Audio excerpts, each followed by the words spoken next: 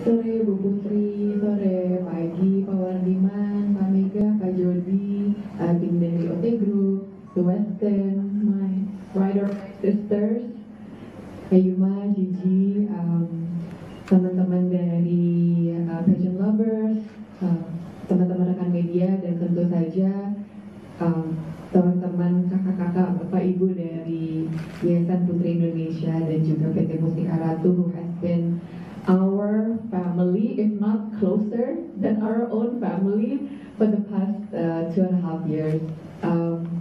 I wanted to say that our reign has been short and sweet, but I think we all know that it wasn't that short. It was 2 years. Who would have thought that a girl that didn't even dare to dream being on the top 11 is entrusted with the opportunity to be your Puteri Indonesia Lingkungan and Miss International Indonesia for over 2 years.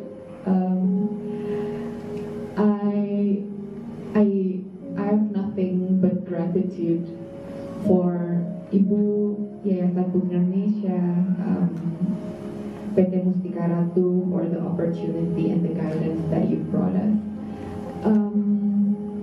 Being a Putri and being a Miss International Indonesia 2020 has enabled me to dedicate myself to purposes that are very, very close to my heart.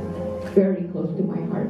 The environment, well, animal, wildlife, women empowerment, child protection, health, tourism, especially to Bali, which is my hometown during pandemic, which is probably the toughest era that humanity has ever faced. Being able to dedicate and purposefully source my energy and give is a dream come true on its own, and this dream would never ever be possible if it wasn't for you, if it wasn't for you, each and every one of you who has been our supporter. So I just want to, from the bottom of my heart, thank you for the love,